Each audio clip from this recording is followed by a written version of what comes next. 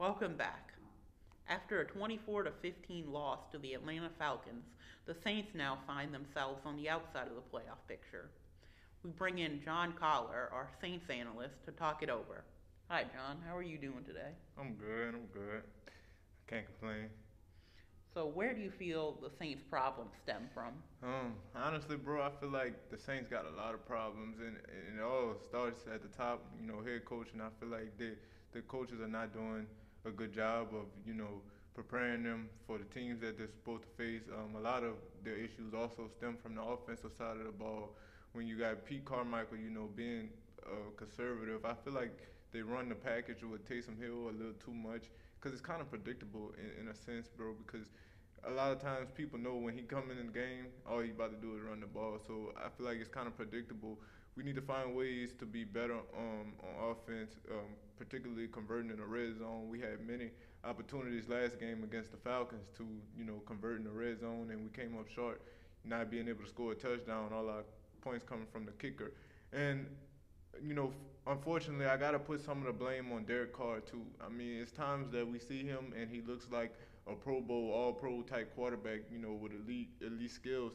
But then there's sometimes when he's just out there, bro, and he just look like he don't know what's going on. You know what I'm saying? Like on that, I just keep, ever since Sunday, I just keep watching replays of that pick six that he threw in the red zone, especially because they got the sky cam now. So, and the throw was just bad. Even if the safety wasn't there, the throw was still going to be bad because it was so far behind the receiver. So we paid this dude $150 million to come in and be the next elite quarterback after Drew Brees, and we have yet to see that from him.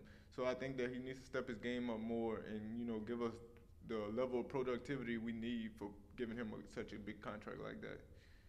And his kind of issues reared their ugly head in that game with the red zone pick six Yeah. and a fumble later in the game, Right. even though it was recovered by the offense.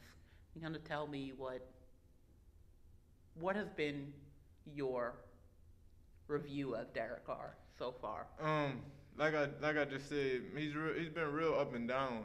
I do have faith in him because I know the type of quarterback he can be. I know he's a veteran. He hasn't throughout his time in the league, he hasn't shown that he can compete with the Pat Mahomes and Joe Burrows and Josh Allen's and Dak Prescott's and Jalen Hurts of the world.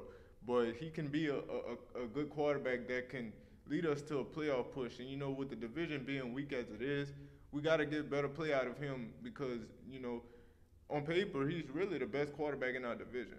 And for us not to get the level of productivity that we thought we were going to get from him, he just has to be better in all areas. Yeah. And even in that game, he basically injured Chris Olave Yeah, in that yeah, game, yeah, throwing throwing that that, awful yeah. pass. Right. Got him a concussion.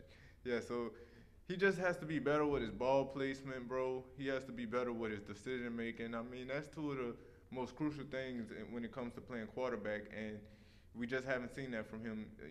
What are we, 12 games, 11 games into the season? So yeah, we need him to step it up. And for the Saints, they've lost every single game that's mattered to them. They've lost to the Packers, Yeah. they've lost to the Vikings. We're both ahead of them in the wild card race, Yeah. and now to the Falcons. It's just, why do you think they can't